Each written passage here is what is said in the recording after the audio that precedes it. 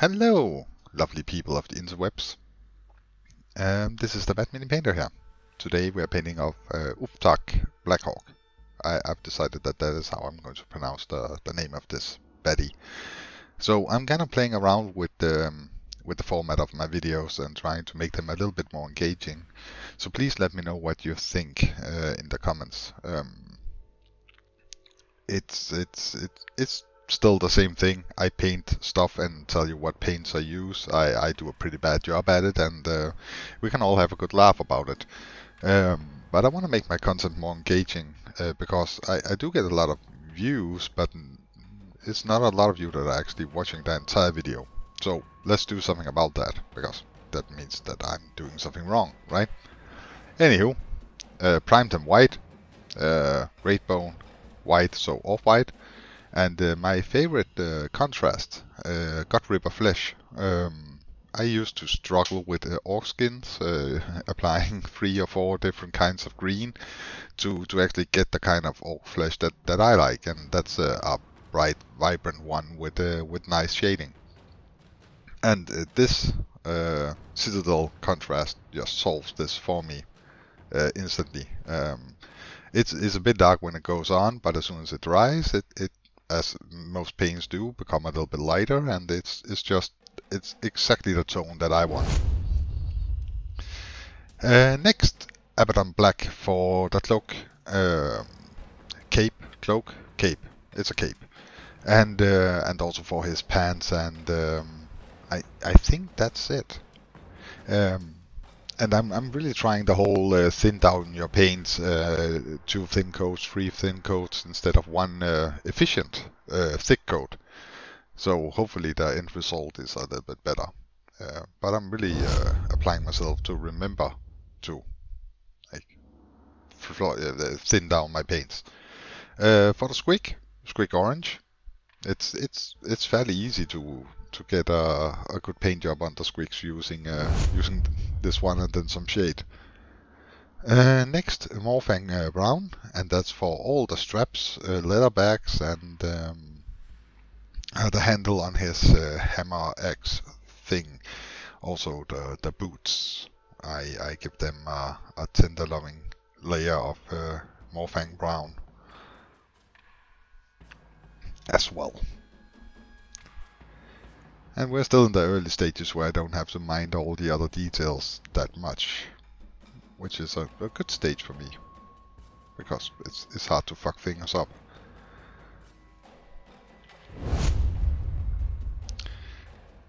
And next, lead belcher.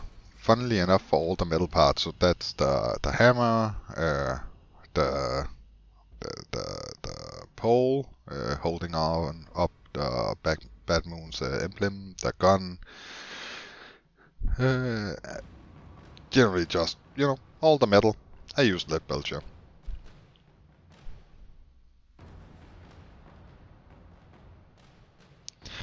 And it is a fun model to paint, but there was some hard to reach areas, and I'm not a huge fan of those. I decided to use Dawnstone for the pouch on his belly, and also for the straps on his arm holding the gun.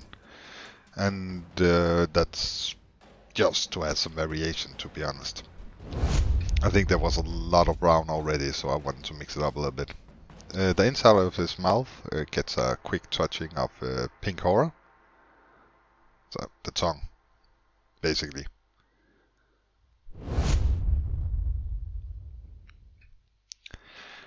Screaming skull for all the little teeth around on his cloak, and yeah, well, they're pretty much all over on him.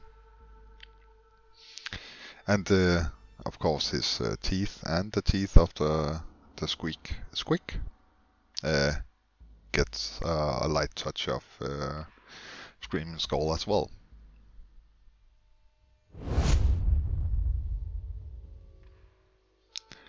I decided to use Corvus Black for all the wires, and it's because it's a off black, so it looks a little bit more rubbery, latexy. So I like that better for stuff like that.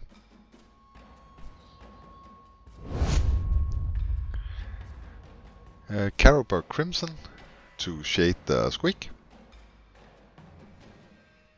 And a fairly heavy layer, and then I use my brush to suck up the excess.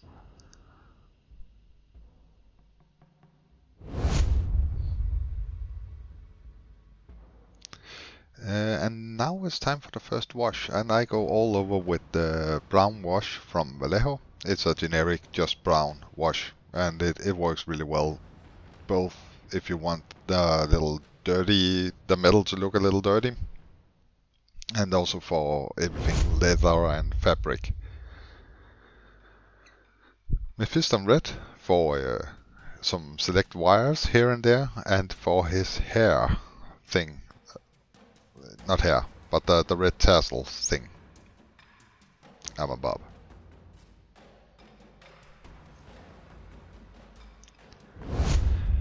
And then I went in with Bad Moon Yellow contrast paint from Citadel. It's a quite thin but very vibrant yellow, so it's almost neon-like when it comes on.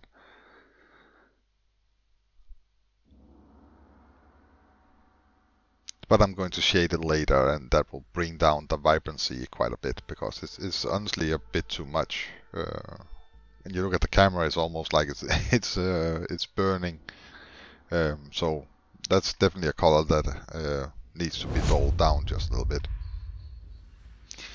I decide to use a thinned out version of Gulliman Flesh, also contrast, also Citadel, for the inside of the cloak. And yeah, has not copper for select metal decorations. Yes, so I kind of look at the box, and then I just added it here and there where I felt like the lead belcher needed to be broken up a little bit to again add some interest.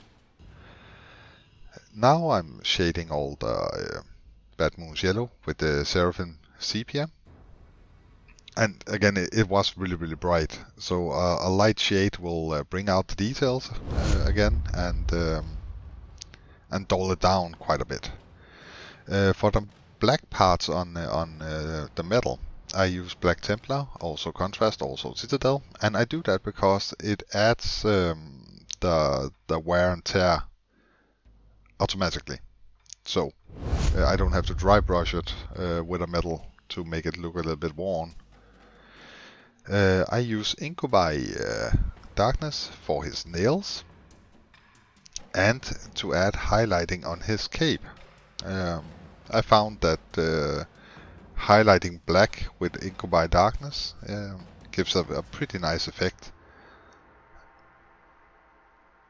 So that's kind of my go-to if I have to highlight black fabric.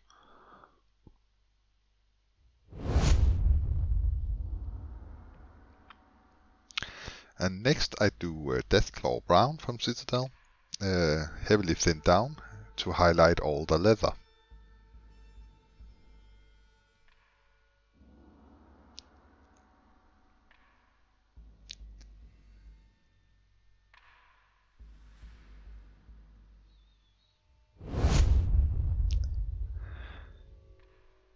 Sunset Purple from Scale 75 for the tongue and lips on the squig.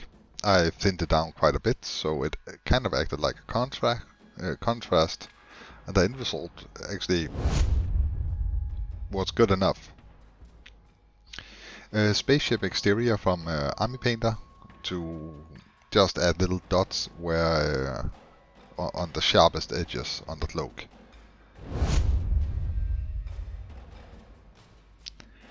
And now it's time for some freehanding, something I'm quite terrible at, but he has flames on his cloak and I want to give him flames on the cloak, so I decided, okay, fuck it, I'm going to try.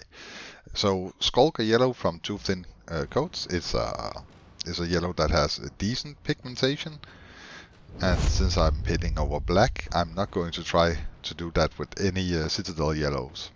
Yellow Flame, also from Two Thin Coats. It's a brighter yellow, and I kind of paint on the inside of the already applied Skulker Yellow. and it's basically just to add a little bit more vibrancy and some variations. So you saw how I put down the brush there.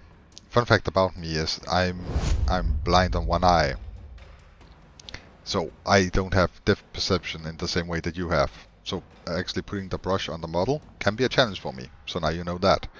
Fanatic Orange, also from 2 thin coats to add, well, orange to the flames. And I do that near the bottom because it just looked cool. Finally, I do a 50-50 Magic Blue and Holy White, both from Army Painter. And I add the plasma glowy thing and the lenses here and there. And a little bit of glow around on the hammer. And this is the end result. So I call my videos fast and easy. Well, often I do. And this wasn't fast because I wanted to do not a shitty job. So I tried to do not a shitty job. And that well, you be the judge whether or not it was a shitty job. I think it's tabletop standard, tabletop ready, plus a little extra. I don't know. Anywho, thank you so much for watching.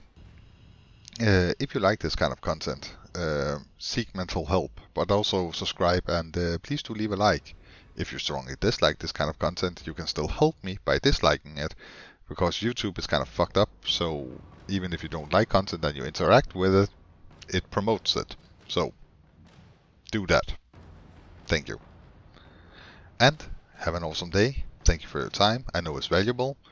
And I will hopefully see you soon for another upload. Bye.